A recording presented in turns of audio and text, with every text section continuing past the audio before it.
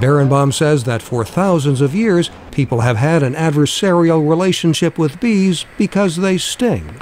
But on the other hand, people all over the world have developed a dependency on the honeybee because it is really the world's premier managed pollinator. And here in the U.S., for example, over 90 crops depend on honeybees for pollination services. Berenbaum says farmers rely on bees to pollinate crops ranging from nuts to melons. They are directly responsible for pollinating $19 billion worth of crops each year in the United States alone.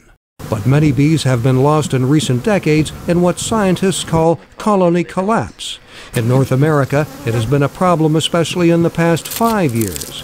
Berenbaum says there are many reasons for the decline. One is the long-distance transport of bees for pollination and the subsequent spread of bee diseases from one region to another. She says the toll of disease is worsened by the buildup of pesticides in bee colonies.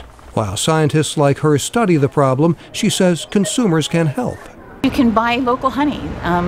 Local honey is available at stores only because there's a local beekeeper who went to the trouble of harvesting it. So the more beekeepers there are, the more honey there is. We've, over the last 25 years, seen an alarming decline in the number of beekeepers. It's starting, the interest is resurging, which is the best news for America's bees, actually, more beekeepers. She says people can also help the honeybee by planting more flowers and becoming more tolerant of weeds, some of which offer food for pollinators like bees. Berenbaum was in Los Angeles to accept the Tyler Prize for Environmental Achievement, which is administered by the University of Southern California.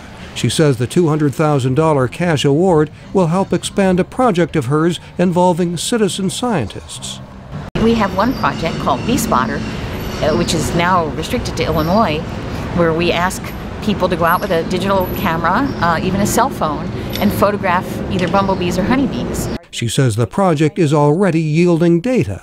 A citizen scientist outside Peoria actually sent in a photograph of a species of bumblebee, the rusty patch bumblebee, Bombus affinis, that was thought to have gone extinct in that area and was recovered by a private citizen with a digital camera. Berenbaum says not least among the contributions of the bee is the honey it produces in infinite variations flavored by local flowers. Besides its important work as a pollinator, she notes, the honeybee makes our lives a little sweeter. Mike O'Sullivan, VOA News, Los Angeles.